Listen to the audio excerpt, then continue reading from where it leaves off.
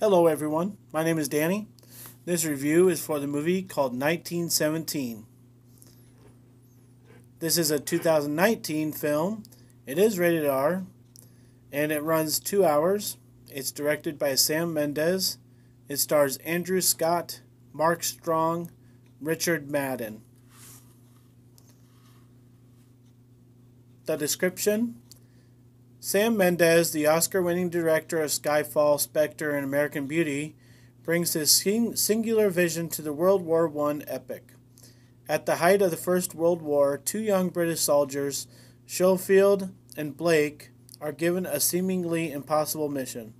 In a race against time, they must cross enemy territory and deliver a message that will stop a deadly attack on hundreds of soldiers, Blake's own brother among them.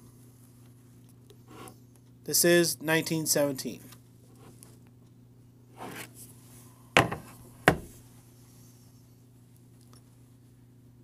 Well, yes, this is a 2019 film. Sadly, it's out in theaters in 2020, and a lot of people have seen this. A lot of people have been able to see the preview of when it came out in select theaters. It did win some awards already in 2020, so it's kind of a confusing on the year of the movie, but we're going to call this a 2019 film because that's what it says. So I did see this in theater in 2020 when it got released, and I had already heard all the hubbub about it. A lot of people had it on their best of 2019, best of the year list, and so I had to hear all that going in, and so obviously there were expectations. Obviously there's a vision of what to expect, and we're expecting certain things or we're disappointed, right? So I will say that I'm not going to be putting this on anybody's best list of the year. I'm just not. It's not that I heard things. It's just what I thought of the movie. And I think we need to be a little bit realistic, and I think the people that put it on their best of the year list maybe were so excited that they were able to see it first or something. I just don't know. I'm not sure what people take away from movies that I don't, but I'm dumbfounded sometimes. Like last year, my big one was Once Upon a Time in Hollywood. I just don't understand what people saw in that movie.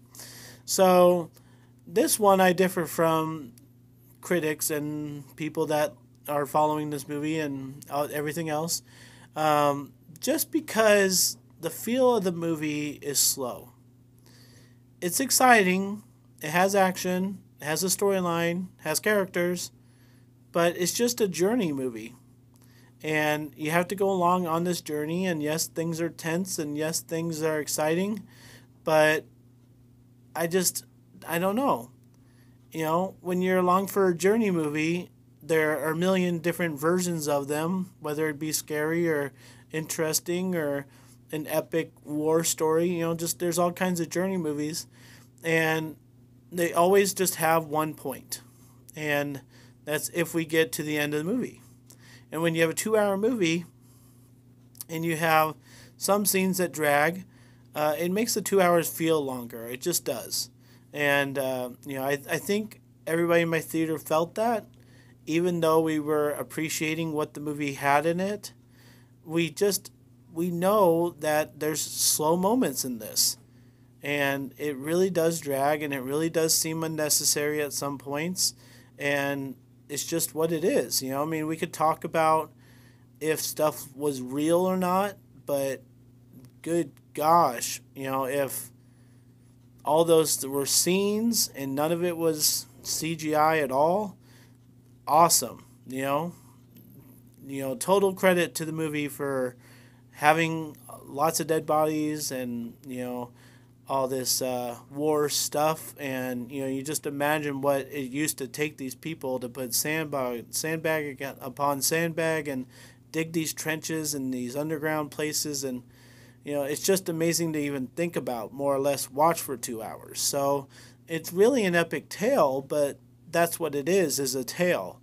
And I really think it dragged at a lot of different points, and I think that's the fair thing to say, that people who are in love with this movie are not saying. So, yes, there's other good things. The actors were fine.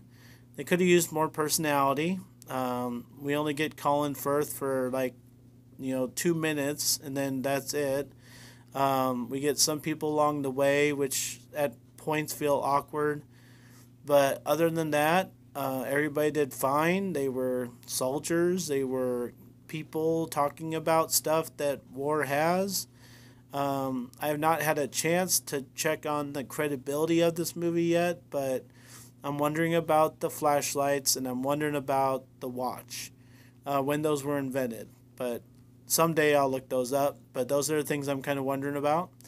And, I don't know. Like, it's hard watching a movie like this and lots of movies like this where there's no real great actor the whole time. You're entrusting these people that are just the right fit for the tale that you have, and the rest of the world has to either care or not care. And I don't know, sometimes these kind of dull looking characters with no personality just kind of didn't do much for me, I guess. So, it's minimal criticism I have for this. When you're watching this, you kind of wonder, what's next. You kind of wonder what's coming. I'm not so on board with everybody who said, oh, wow, this is a continuous story, where you just follow them for 2 hours. I do feel like there are places where it blacked out, or they said, oh, let's go down this hallway.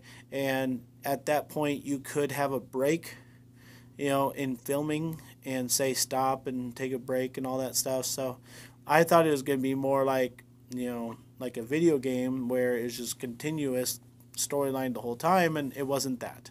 So, minimal criticism. Really enjoyed the movie. The action sequences, the planes, everything was really great. Totally advisable. I'm not planning on watching this again, so I didn't want to give it the best grade possible, with the little bit of criticism I have that's very founded.